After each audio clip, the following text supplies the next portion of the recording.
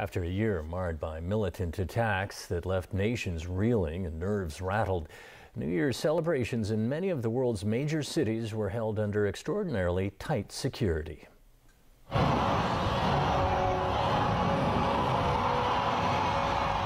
Following a year of violence and heartache, security fears dampened the New Year's spirit in much of Europe, including France.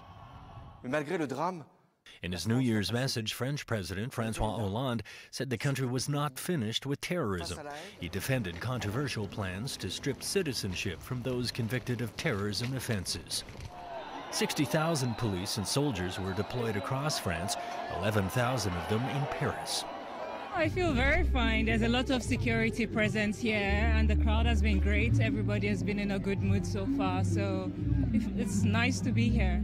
Celebrations in Germany took on a somber note when police warned of a possible terror attack and evacuated 2 train stations in Munich an hour before midnight. Authorities say they received a tip from another country's intelligence service that Islamic State planned to attack Munich with up to 7 suicide bombers. The stations reopened several hours later after the threat could not be substantiated. Happy New Year! Police in Belgium detained 3 people as part of an investigation into an alleged plot to carry out a suicide attack in Brussels on New Year's Eve. Authorities called off the usual New Year's Eve fireworks display in the capital, citing fears of a possible militant attack. Belgian police also announced the arrest of a 10th person in connection with the bloodbath in Paris in November. Across the Atlantic, officials canceled a New Year's Eve fireworks display in Rochester, New York, following the arrest of a 25-year-old man accused of planning to attack a restaurant there. New York's governor said the accused wanted to make a terrorist statement.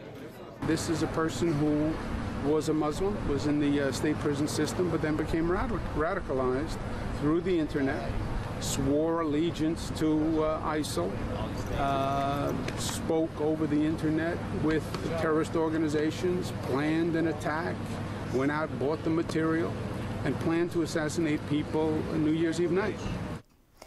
Despite a New Year's Eve haunted by fears of terrorist attacks, there were still spectacular fireworks displays around the world, ushering in 2016. In New York, more than 1 million people crowded into Times Square as the year-end celebration unfolded without a hitch. Alan Buckner reports. The transition to the new year was marked by the traditional descent of the lighted crystal ball.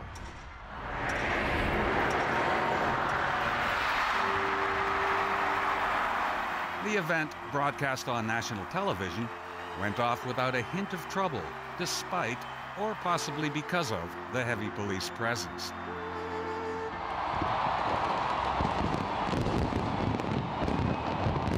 In Rio de Janeiro, more than 2 million people gathered at the world-famous Copacabana beach. Tourists from all over the world came for the special celebration as Rio prepares to host this year's Olympic Games. It's so lovely and amazing. I love Brazil! London ushered in the new year with a gong from Big Ben and an impressive display of fireworks over the London Eye. Britain's astronaut aboard the International Space Station sent his greetings from outer space. I'd like to wish everybody on our beautiful planet Earth a very fun New Year's Eve and a happy, healthy 2016. Happy New Year.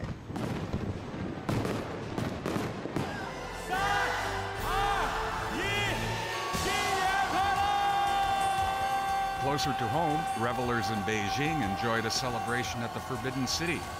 Hello, 2016! In addition to the fireworks, they were also treated to singing and dancing performances. In Taiwan, crowds delighted in the display of lights set off from the iconic Taipei 101 skyscraper.